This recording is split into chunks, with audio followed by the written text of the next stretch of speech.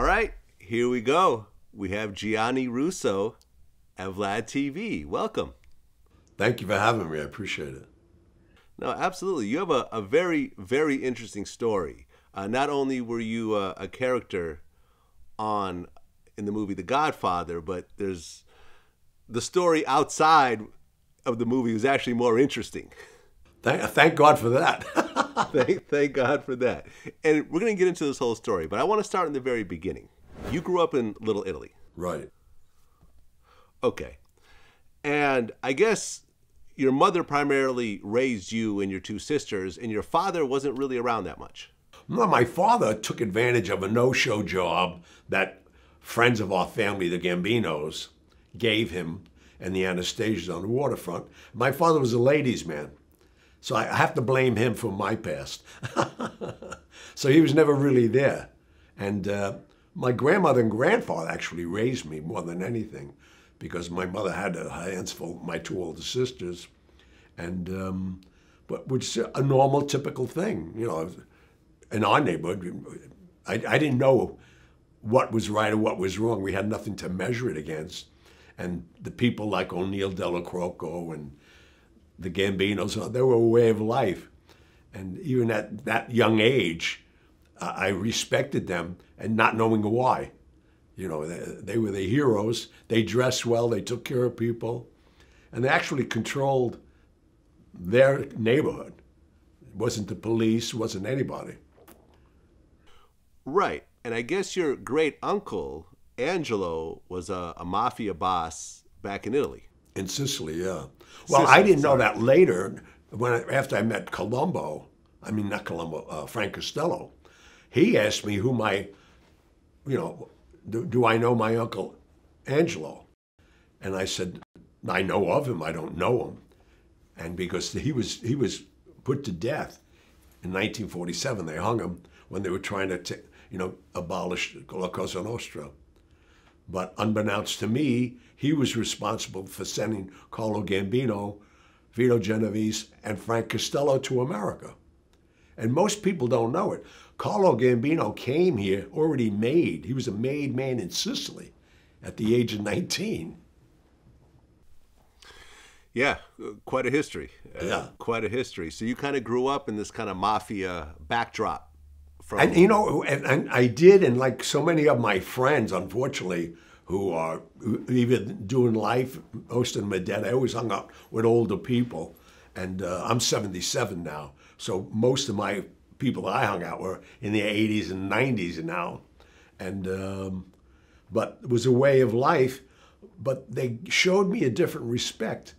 See, they would never let me into that life. I was around it, fortunately, in so many ways, but I had all the privileges and the safeguards of having them support me and, basically vouch for me all over the world, which is a great way to be when you're uneducated and not wealthy.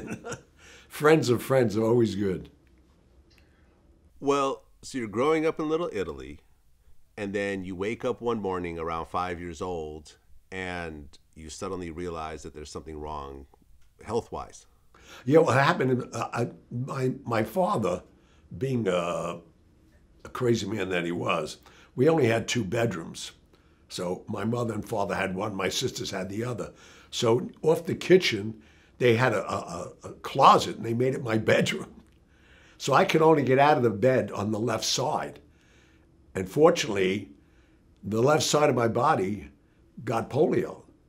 And he said, I just give him a couple of aspirin. He's probably got a cramp or something. And my mother snuck me off to a clinic.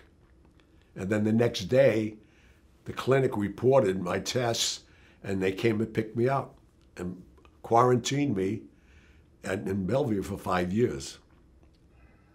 Okay. So here you are. You're how old at the time? I'm 6 and a half. It was August 7th, 1949. You're 6 years old, and from 6 to 11, you're in Bellevue Hospital. Right.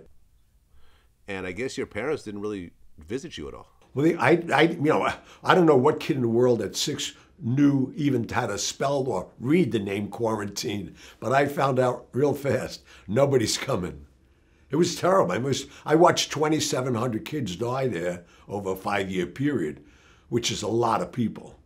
I think there was 45,000 cases just in New York alone. And they had no vaccine for it. So I became a part of Jonas Salk's experiment. And but the only reason I have my sanity, though, is because a girl called Dolores Barone, who was a candy striper when I got there, happened to be Carlo Gambino's niece.